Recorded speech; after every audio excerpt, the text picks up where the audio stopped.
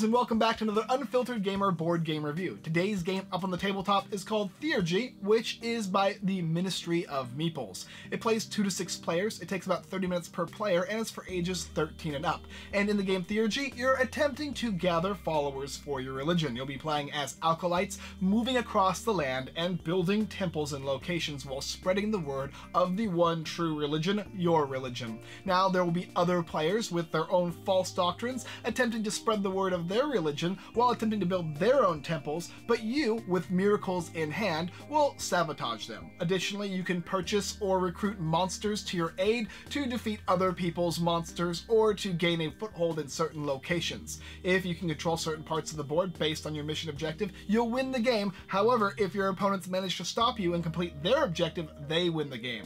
Let's go ahead and take a look down below. I'll show you what the game comes with and how to set it up, and then we'll discuss how to play the game as well as what I think about it. So here is the game Theurgy, and it is set up for 2 players. So let's go ahead and get into all of the different components of the game, and then I'll explain the setup. Firstly, monsters. You're going to be getting a stack of monsters here, and they're all going to have their own unique cards, their own unique abilities, and how you place them. Additionally, each monster is going to have a corresponding token that will be associated with that monster. Go ahead and set the tokens next to the monster deck. There are player boards in the game, and each player board is going to have the 4 different abilities of the specific player, along with this little token here that will let you place it down onto these areas, which will then let you activate a specific ability. Each specific deity is going to have its own unique ability, and they're all going to be different. There is a range of easier to understand abilities to more complex abilities. Then over here, you're going to have the Miracle deck. Each player is going to get 3 of these cards, and you're going to shuffle it up, and you're going to set it up based on how the book says, because there are capital events that will take place throughout the game based on how the setup is, based on the number of players, and these can be positive or negative effects. These are objective cards. Objective cards are a card you'll start out with, which will help you win the game depending on how you place temples down. You're going to have these, which are basically skeptical tokens, and you'll be placing those on the board. They are kind of the neutral way of stopping you from growing your faith quickly. You'll have these tokens here, which represent when monsters are not chosen on the board, and at a certain point, if you have too many of these on a monster, they will get removed and a new one will come out. These are people who do not have any faith, and they're represented by brown cubes.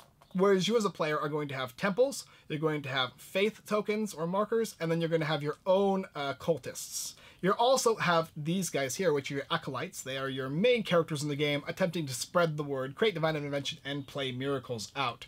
There are additional tokens and pieces and whatnot for the 6-player variants of the game that you can play up to all the different colors there. And otherwise, that's pretty much everything you get in the game, other than the rulebook, of course, and the box. So the setup.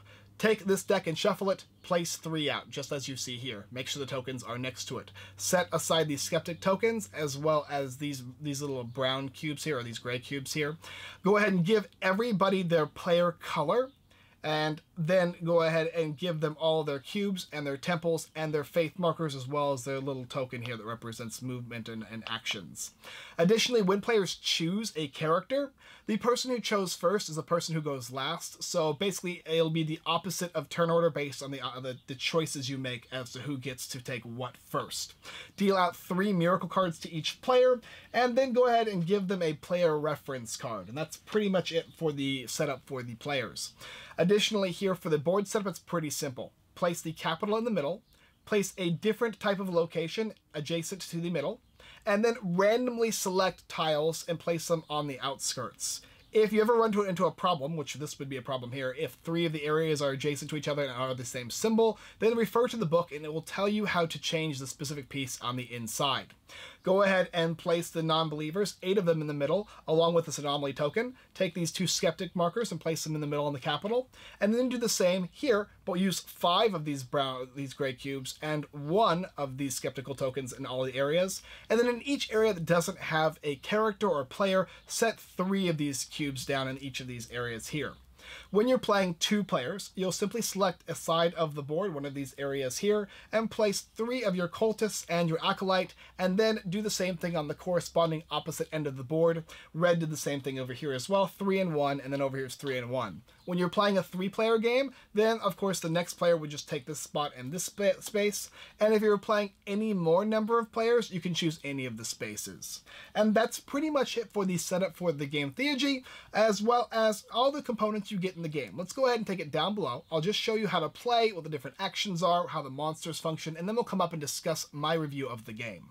So I went ahead and removed all of the 3 and up player cards, tokens, and things that you would use in that case, and then I went ahead and gave every single player, the 2 players here, an objective card based on the number of player count. And these objectives will basically tell you what you need to do in order to achieve your second victory condition, which will be located on the player area in the middle, on the 7. Temples meeting your objective. You need to have 7 with the meeting of the objective, as opposed to having 1 in the capital and then 5 anywhere else, and the final one is just having 8 anywhere on the board. So these are secret and you should not reveal them at all until you win the game. Once you win the game with this, then you can go ahead and reveal it. Additionally, each of these players are going to do something different. We're going to have to set these markers off to the side. This player, like I said before, can basically take the pilgrimage action and move his cubes and acolytes, or his cultist and his acolytes, more than once, which is nice, twice. And this one over here, whenever he converts somebody, he can convert 2 instead of 1.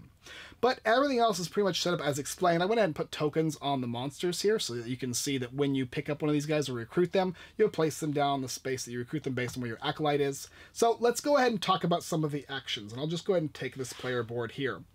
So these are the 4 actions in the game, and what's also nice too is on this card here, it will explain how your actions work. So we'll start with blue here. Blue is going to take the pilgrimage action, and that says you will move cubes and acolytes, and then once per turn, each acolyte may preach and convert 1 cube or fight, remove 1 monster. So the way that works is pretty simple.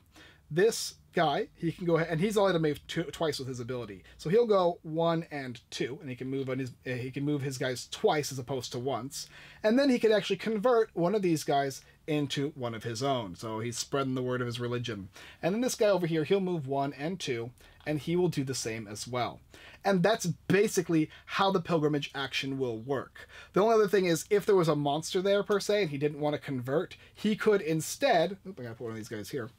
He could instead remove this monster from the game. So they're able to remove monsters with that pilgrimage action.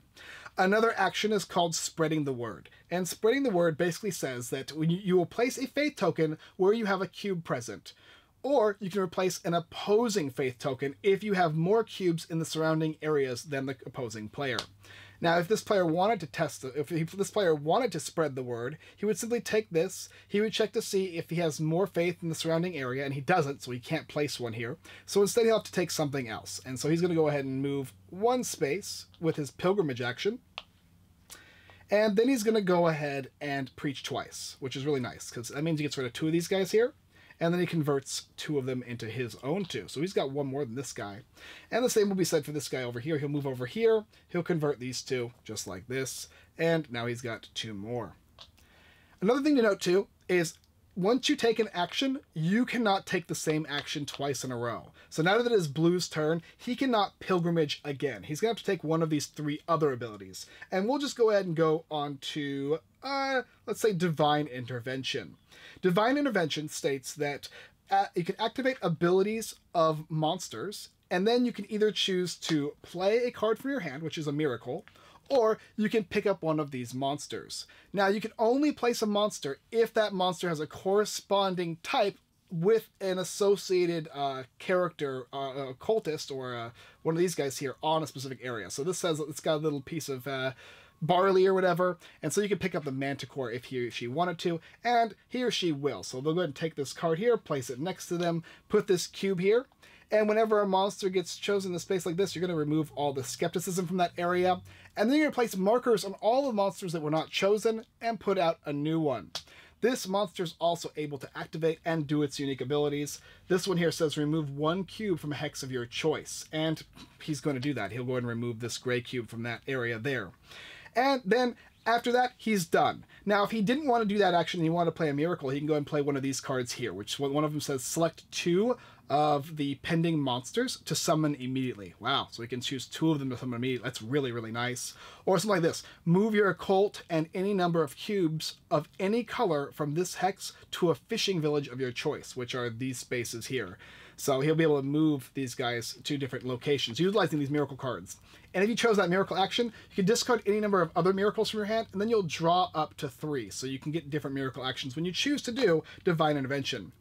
Next turn, let's go ahead and show you how this spread the word works. So we'll go ahead and place this guy here, and then he is going to go ahead and take one of his tokens, and he can place it on any of these areas here, provided he has more cubes than any of the other players in the surrounding areas. So he's got 5 here, and this player's got 4, so he can go ahead and place that marker right there. Spreading the word helps because when you choose to do stuff like Test the Faith and place temples down, you are then going to calculate how many guys you have based on how much you've spread the word in the corresponding areas. A very, very useful tactic indeed. The final thing is Test the Faith. And Test the Faith works fairly simply. You're going to go ahead and, so we'll go ahead and do it with this one here. It says move the anomaly token to the hex associated with the specific cultist you choose. So we'll go ahead and choose that one there. And then it says convert cubes according to the difference between the number of faith tokens present. And in this case, there's 1 faith token. You'll look at all of them surrounding, and then you'll convert. And you'll start with the highest amount. So if red had 2 and blue had 1, red would go first, and then you'll convert. And in this case, he or she has more than gray and blue. So both of these are going to go, and they'll be converted to red. After all of the faith tokens have been checked, then you're going to see whoever has the most cubes in that specific area, and whoever does is going to get a temple. That is how you're basically going to win the game, because you need a certain amount in order to win.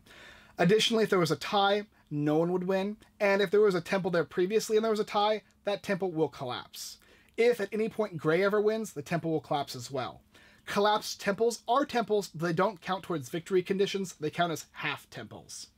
And those are the basic actions in the game. The only other thing to note is when you create a temple after testing the faith, you're going to take skepticism markers and place them on the corresponding areas around the board, provided that they don't have any monsters or acolytes in those specific areas.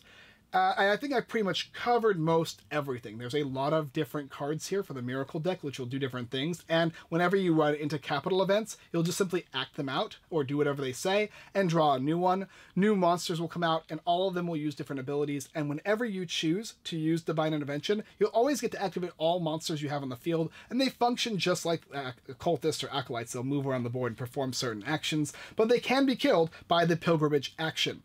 At some point or another, a player is going to achieve victory by, like I said before, having 6 temples, including 1 in the middle, or 7 temples meeting their specific objective, or finally just having 8 temples anywhere on the board.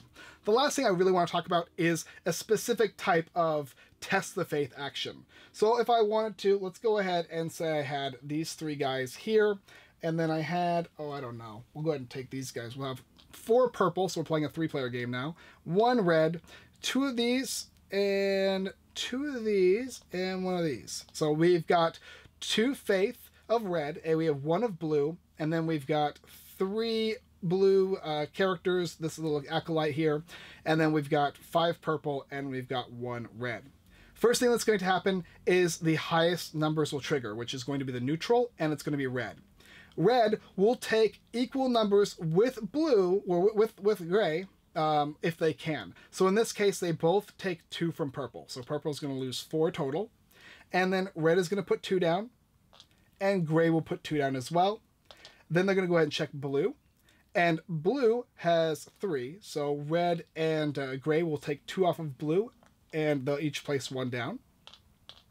And they will also check purple. In this case, they can't take 1 away from purple. And then blue will check, and the only person here that has less faith or faith markers than blue is purple, so purple will get removed, and another blue will come out. Then you'll see whoever has the most cubes here, in which case red does, and red will place down their temple. Now, anybody can take that action, and you're not guaranteed to get a temple by taking the action, so you have to make sure that you calculate correctly when choosing to take the Test the Faith action, because this will help your opponents out if you don't calculate correctly. Regardless, though, that's the basic idea how to play the game. There's a lot of little nuanced things you can do and strategies. We'll come up and discuss that now in my review. Discussion time for the game, but just before that, one small caveat. When you're spreading the word, you can place your token down regardless of how many cubes you have on the board or in surrounding areas. The only time that actually really matters is when you're taking an opponent's away and placing yours down there instead. Otherwise, that's it though. This game is an area control game that has a lot of tactics built into it. There's only 4 actions you take. You're going to take the pilgrimage action, which is probably your most famous action because you're going to be moving around converting people. Then you're going to be able to take the spread the word action, which is extremely powerful, and don't discount it because you'll be placing those tokens down, and whenever Test the Faith happens, those little tokens will count intuitively to converting other players' units around. Then you can have Divine Intervention, which is basically monsters and miracles. They're the anomaly in the game. You can take the monsters and use them as actions, but be prepared for people to destroy them, or use miracles that can be very powerful at certain instances, but it's also a good way to get rid of miracle cards in your hand to get new ones. And then the final one, which is Test the Faith, which is what you need to do in order to win the game, but you have to make sure you use them on certain areas, because if you don't, you're going to not get the temple even though you chose the action. So you have to be pretty well aware of that. Another thing to note too is the objective card. Everybody's going to have one. It's going to have the same requirements as to the 6 temple rule, but with a unique caveat. Like this one here says all your temples and ruins must be built in farm town or market towns, mines, and fishing villages, which is different compared to the other players, which states 3 of your temples must be on a settlement containing at least 1 opposing ruin. So there's going to be different requirements for the number of the number of temples is going to be, but not how many temples. The artwork in the game is excellent. I really, really like the artwork in the game. I think all the monster artwork is really well done and unique. It's something I haven't seen a lot. As for the monsters in an area control game, there's been a couple of them, but I think this one does a very good job of that. It explains everything on the card fairly simply, where you can place them, their movement as well, like some don't move because they have a little X on them, whereas others can move anywhere because it has a little gold marker, and then others can just simply move 1 space because they have a simple just movement area.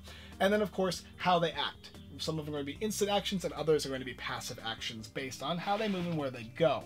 And there's quite a lot of monsters. You're not actually going to play with most of the monsters throughout the game, especially in a 2 or 3 player game. You'll be more focused on the area control aspects, but when monster abilities do trigger, they're going to be very useful and players are going to go after them. The same can be said for miracle abilities as well. Let's read a couple of those off. Remove 2 cubes from each of 3 adjacent hexes. Very good. Disorderly Realms. Swap each faith token on this hex with a faith token from somewhere else on the board. That's actually pretty good as well. And then place an opposing acolyte on any hex on its side. So you can actually make acolytes fall on their side. And it behaves in certain ways with temples, but you can bring them back up as well. Artwork solid, the component quality, everything. This is all a prototype, so I'm expecting the component quality to increase to some extent, but for what is here, it's a really nice Game Crafter quality board game, and as you can see down below, I thought they did a very good job with what they're going for right now, and I'm interested to see what they do with the game itself. Will they be using cubes and meeples or miniatures? I'm not actually too sure, but you can go ahead and check out the campaign for yourself and find out.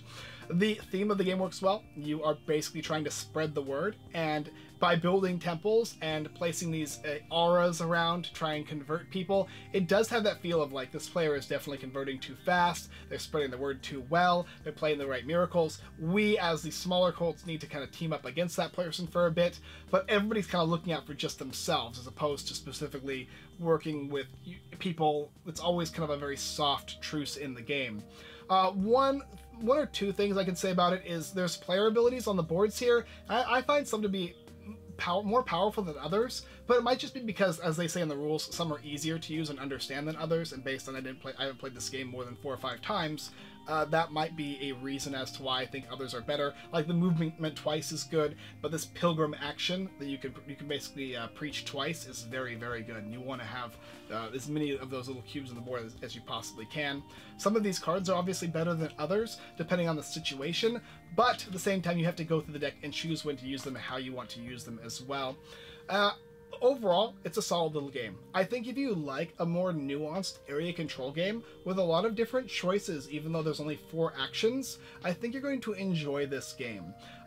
There's not a lot as far as I would say, I guess, maybe a 3 or 4 player game. Up 3 to 5 players or 3 to 6 players, it's going to be better played than just a 2-player game, because a 2-player it's more of a back and forth. But when you add more players to a game like this, there's going to be more politics in it, there's going to be a more social aspect to the game, as well as you can do some threats and truces and all that kind of stuff, which just brings a little more fun and engagement to this specific type of game. If I were to play this game, I would choose to play it at four players, maybe 5 players, because at 6 it gets a little lengthy. Overall, I had a good time with this game, and I think if you're interested in taking a look at an area control game, this one would not be a bad choice to look at. Go ahead and take a look at the game down below in the link in the description if you're interested in picking up Theurgy. Alright, I hope I said that name right. Outro? Alright guys, thanks for watching another Unfiltered Gamer board game review. If you like this video, check out the rest of our videos. Here on YouTube, like, subscribe, and comment. We really do greatly appreciate it, right down from the deepest of our hearts. One last little thing with the game too, I wanted to say that when you test the faith, I almost forgot, but it's important. When you test the faith, it's going to be a little complex. You have to realize how everything works, and for newer players, it's going to take at least one full game to really grasp how everything functions in this game. So be prepared for your first game to be, I wouldn't say rocky, but definitely things that you're not going to be prepared for or completely understand with how the tokens remove and whatnot. But after the first game, I was easily able to comprehend how everything functioned, and it worked out just fine. But just to let you guys know, for those that are newer gamers, this one's a little more medium to heavy side. Alright, unfilteredgamer.com. Blog posts, giveaways, Kickstarter list, and more. We're giving away a game from CMON called Marvel United or something like that. You can check the site and see what it's there. Also, our live stream every Wednesday at 6:30 p.m. PST. You can win games and play games, watch us play games just like this one down below. You can vote on the winners and all that kind of stuff. We have a little community going on. It's fun. We'd like to have you there as well. Thank you guys so much for watching. And as always, we look forward to converting you next time.